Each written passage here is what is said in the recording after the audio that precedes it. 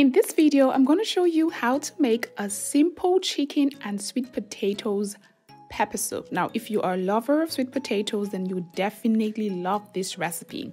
Let's get right into it, shall we? For this recipe, you'll be needing some sweet potatoes. I have already peeled and washed mine and cut them into bite-sized chunks. You'd also be needing some chicken pieces. I'm using some boneless chicken thighs. You can use any chicken part of your choice. I'm using some onions, scent leaves. I would also be adding this pepper and onions blend mix, some chopped fresh peppers, the pepper soup spice, some crayfish powder, garlic paste, seasoning powder, and salt to taste.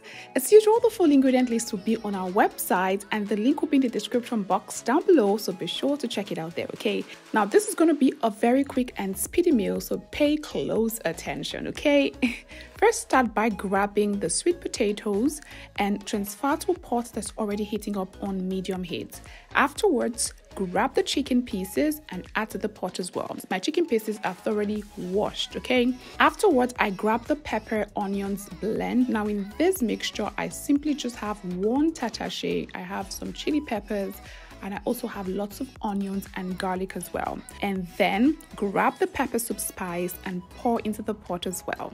The crayfish powder goes in next, followed by the seasoning powder, the chopped chili peppers, and the garlic paste as well. Finally, I season this with some salt, and then I add enough water to cook this through. Remember, it's pepper soup. Add enough water to just cover the entire surface of the sweet potatoes and the chicken pieces.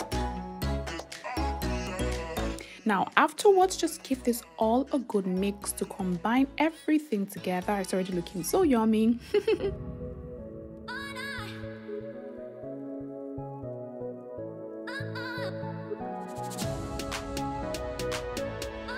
And then you cover up the pot and allow it to cook for about 10 to 15 minutes on very low heat, guys. Afterwards, just open up the pot and look at that, guys. It's already looking super duper good.